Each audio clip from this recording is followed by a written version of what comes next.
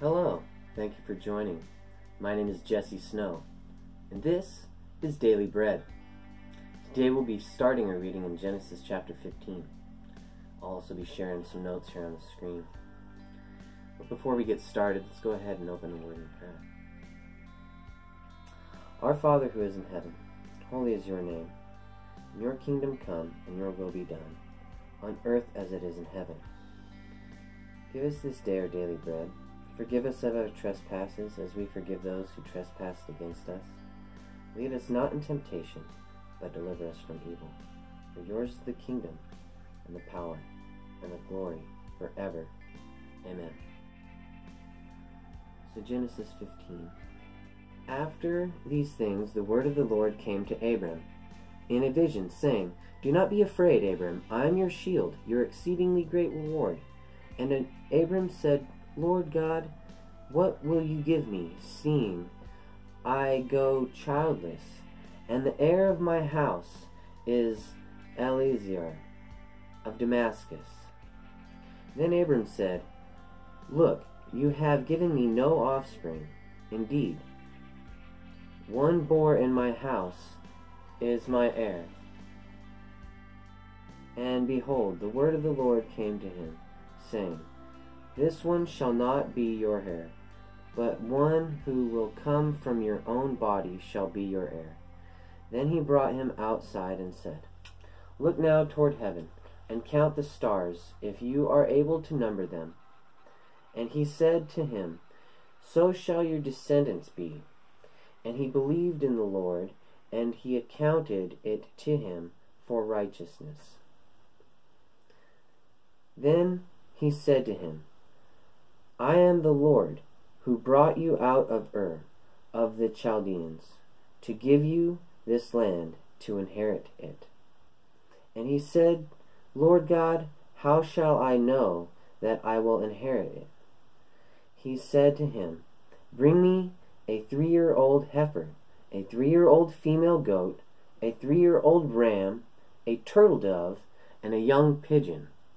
Then he brought all these to him, and cut them in two, down the middle, and placed them in each piece opposite the other.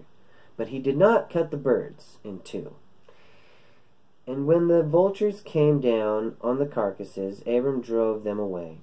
Now, when the sun was going down, a deep sleep fell on Abram, and behold, horror and great darkness fell on him. And he said to Abram, Know certainly that your descendants will be strangers in the land, that this is not theirs, and will serve them, and they will afflict them 400 years. And also the nation whom they serve I will judge. Afterward they shall come out with great possessions. Now, as for you, you shall go to your fathers in peace. You shall be buried at the good old age. But in the 4th generation they shall return here, for iniquity of the Amorites is not yet complete. And it came to pass, when the sun went down, and it was dark, that, behold, there appeared a smoking oven and a burning torch, that passed between those pieces. On the same day the Lord made a covenant with Abram, saying, To your descendants I have given this land, from the river of Egypt to the great river, the river Euphrates. The Canaanites, the Kenizzites, and the Kedemonites, the Hittites, the Perizzites, and the Rephaim, the Amorites, the Canaanites, the Girgashites, and the Jebusites. Now Sarah, Abram's wife, had borne him no children, and she had an Egyptian maidservant whose name was Hagar. So Sarah said to Abram, See now that the Lord has restrained me from bearing children. Please go in to my maid. Perhaps I shall obtain children by her. And Abram heeded the voice of Sarah. Then Sarah, Abram's wife, took Hagar, her maid, the Egyptian, and gave her to her husband Abram, to see his wife.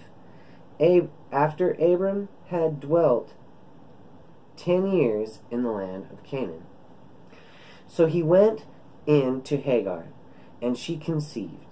And when she saw that she had conceived, her mistress came despised in her eyes. Then Sarah said to Abram, My wrong be upon you. I gave my maid into your embrace, and when she saw that she had conceived, I became despised in her eyes. The Lord judge between you and me.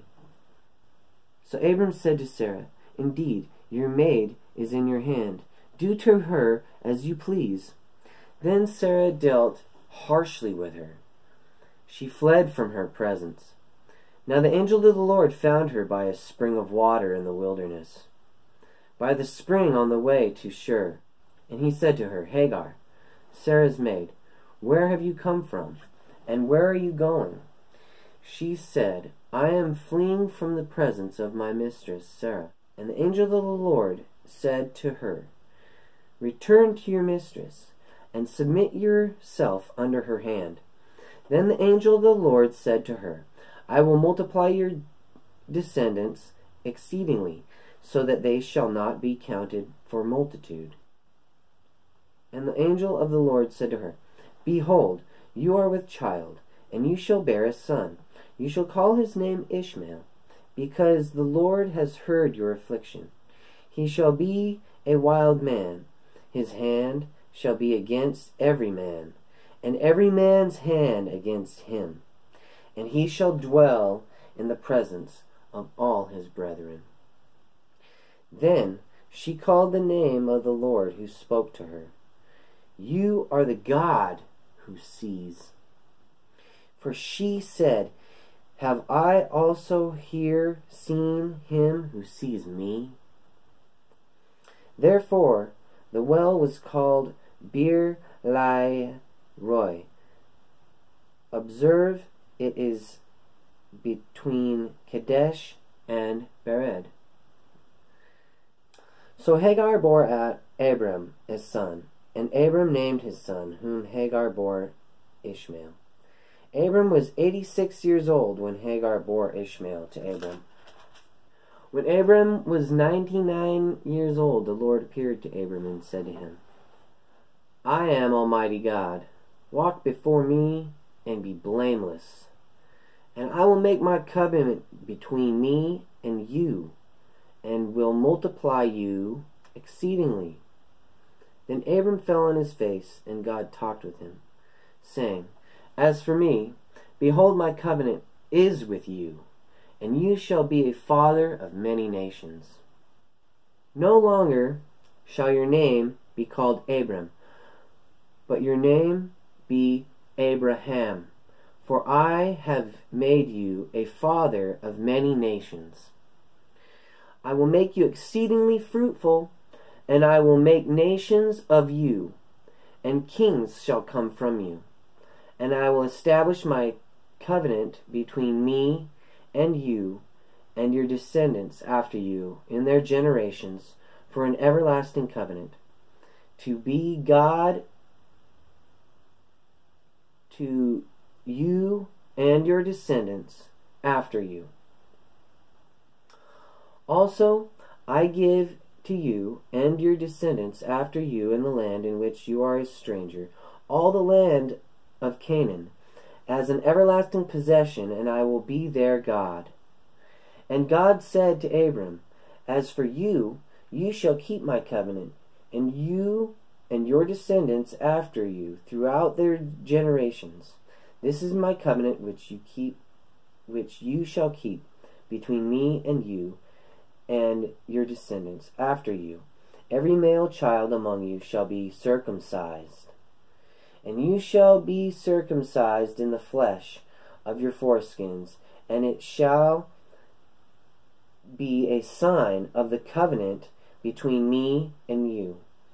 He who is 8 days old among you shall be circumcised, every male child in your generations.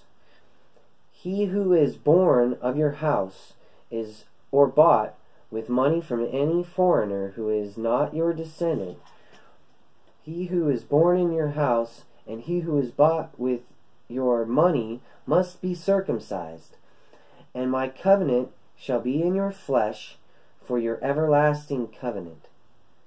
And the uncircumcised male child, who is not circumcised in the flesh of his foreskin, that person shall be cut off from his people. He has broken my covenant. Then God said to Abraham, As for Sarai, your wife, you shall not call her name Sarai, but Sarah shall be her name, and I will bless her, and also give you a son by her. Then I will bless her, and she shall be a mother of nations. Kings of peoples shall be from her. Then Abram fell on his face and laughed, and said in his heart, Shall a child be born to a man who is 100 years old? And shall Sarah, who is 99 years old, bear a child? And Abraham said to God, Oh, that Ishmael might live before you. Then God said, No, Sarah your wife shall bear you a son, and you shall call his name Isaac. I will establish my covenant with him for an everlasting covenant, and with his descendants after him.